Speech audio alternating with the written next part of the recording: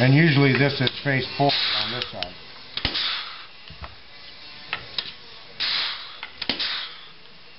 Which makes it kind of odd here.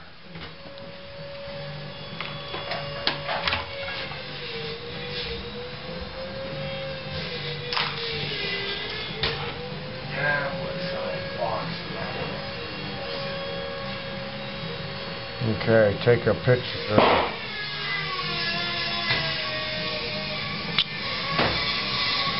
That to that. Oh, you got it? Oh, it's filming? Yep, filming.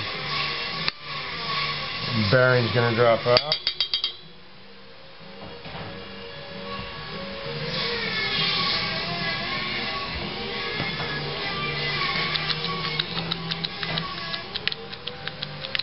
It doesn't look like it's that bad.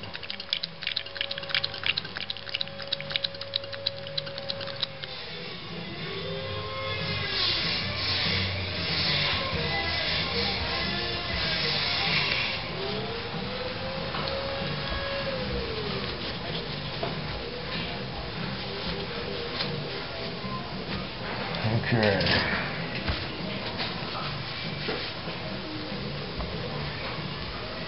So you just want to refill on this one? Mm-hmm.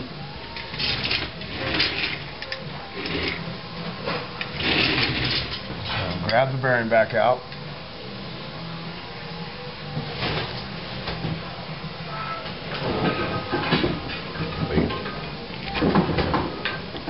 You can check your seal at that time, right? Oh well, sometimes there's two, some of the old ones there's one. Drop the bearing in there. A lot of times what's happening is over the years that bearing expands the hole that it's going to, because people are pushing them too tight or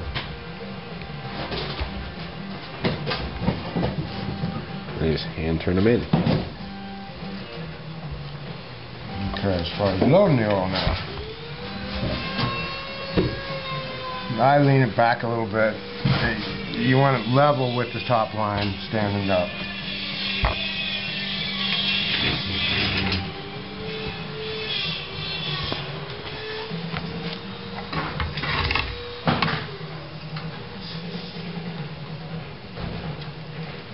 And I add just a little bit more because once you've taken apart the jack, well, they don't need to know that. They don't.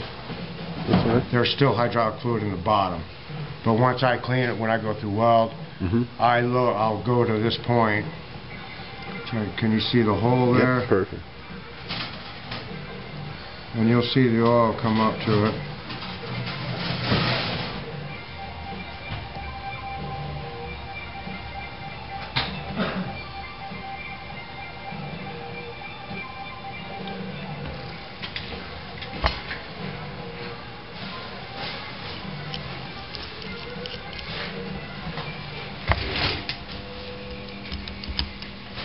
Now this gasket here, there's usually not too much of a problem with this.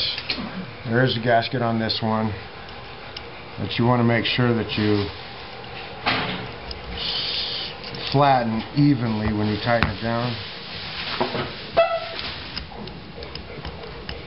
You might have to, you'll get a little bubble on one side you want to look for. If that happens, just back it off a little bit. And just tight.